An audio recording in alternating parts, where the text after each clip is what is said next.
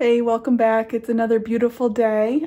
Today my sister is on her way over and we are going to be using some of these dried herbs to make our own incense cones. We've tried this before, haven't had great luck with the recipes we've used, so we're tweaking it and trying something different this time. This time we will be putting a hole in the center to help with air flow to keep them burning longer. That was our issue before. And then we will toss them in the dehydrator. So we'll use dried herbs, water, and we will be using activated charcoal to help hold them all together. When using dried herbs for incense cones, it doesn't smell exactly like you would think, like lavender doesn't smell exactly like lavender when you're burning it. Use it more of a smudge or cleansing for our spaces. Let's see how it goes. Some of the tools we will be using, like I mentioned, we have the dehydrator.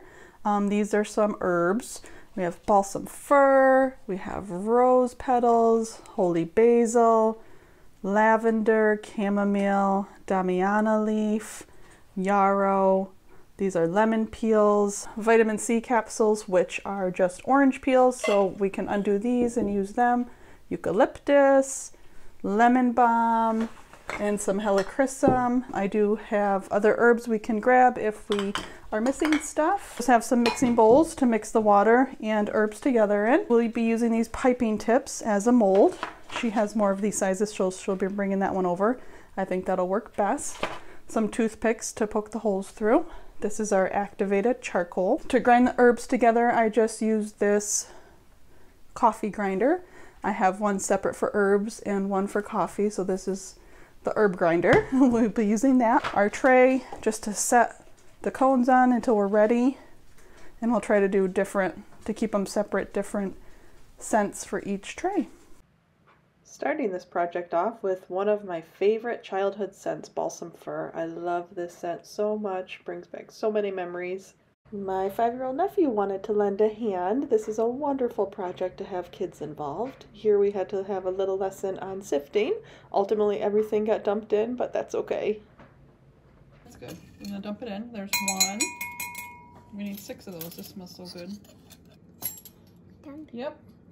1, 2, 3.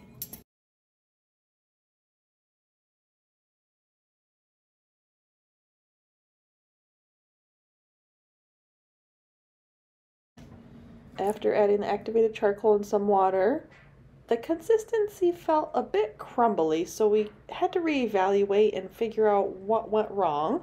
We found another recipe that incorporated honey, so we do add honey to this and some more water, hoping that will bind it together better. Everything's all mixed together. We're using the piping tips as molds. It doesn't seem to be going very well. Everything just kind of seemed crumbly and falling apart. It just didn't quite make sense. We gave it a good solid effort with this charcoal, honey recipe and water. We did end up scrapping this idea. It just wasn't working. Went back to the drawing boards and found marshmallow root was a great binding agent. So we ground up some marshmallow root that I had.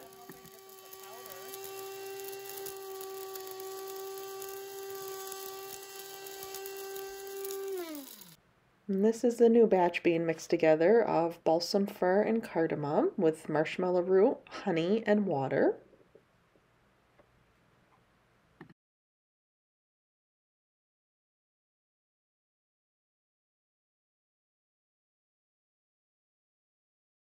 Using the piping tips again, my sister seemed to have a better technique of getting them out. I struggled a bit with this one.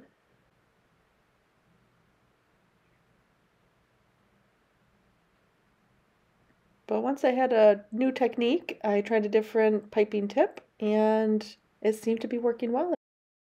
And just had to reshape some of them as they came out. They got a little messed up on the top, but we fixed that.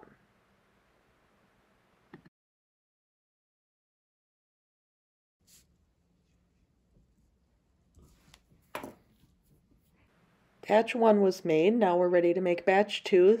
Things seem to be going well. This one we are mixing eucalyptus and orange. Using the same recipe as previously with the marshmallow root, honey, and water. Mix, mix, mix.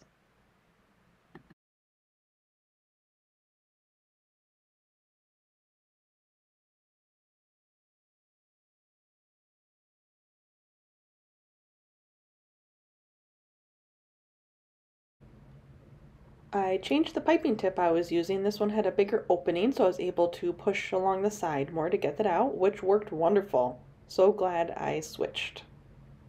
Made things a lot easier. All right, now I'm finally getting the hang of this. Things seem to be going very well. I'm loving it. It's so much fun making these.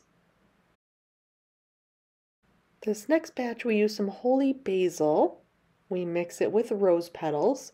In order to get the scents we desire, we kind of open both containers at the same time and smell them and see what smells good for us. And we really enjoyed this blend together.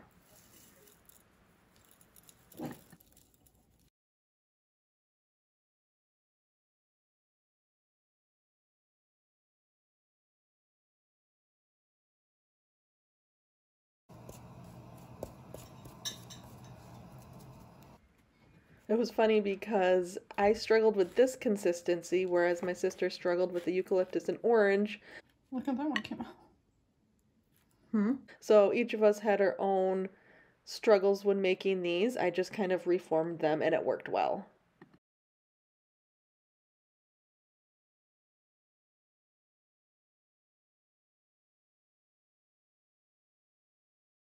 Next up, grinding some Damiana leaf.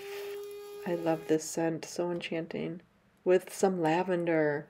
This lavender is a little bit older, the color's kind of drained out, but it still smells really nice, so we thought it would be great for this, making incense cones.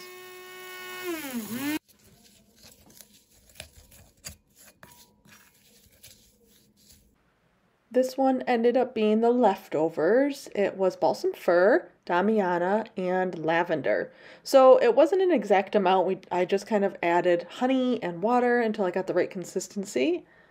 This made a lot of these, which turned out to be great because it was one of my favorite scents that we made.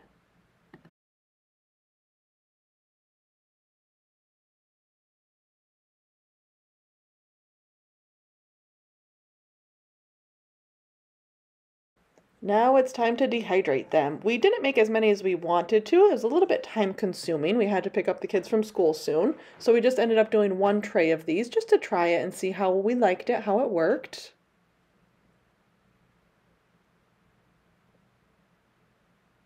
Then we were wondering if the top was going to even fit on there, so we did it slowly. It did fit. Luckily, it was a perfect size. We dehydrated these. Temperature I chose to dehydrate these was 95 degrees, just a low, subtle heat. This made a way bigger mess than I thought. Probably shouldn't have done it on a white tablecloth, but that's okay, it washed out. Now I had leftover marshmallow root, so I wanted to make a yummy tea infusion with this. So I just added the marshmallow root with some water in a pot and simmered it for 10 to 15 minutes on the stove. Very mucilaginous, so soothing.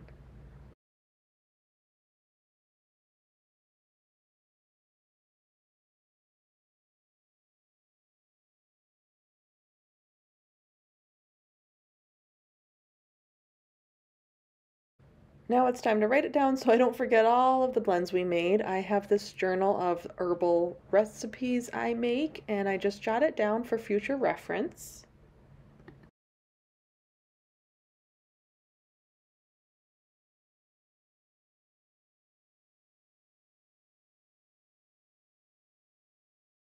After drying the incense cones with the hole on the inside, we do notice we have to light it a few times to let it burn all the way through. So I have to hold it over the candle, whoop, don't drop it in, over for about a minute or so to get it lit really well. I notice that burns the longest that way. So we will be trying this again at some point, maybe tweaking the recipe again just so we get a continuous burn. Okay, that's it for me today. It's so nice outside, the first warm day, almost 60 degrees. I'm going to spend the rest of the day out in the sun, making some dinner and just being with the family. I hope you found that video helpful, useful, enjoyable. Let me know in the comment section below if you've tried this before, what worked for you, what didn't work. All right, friends, take care, be well. Bye-bye.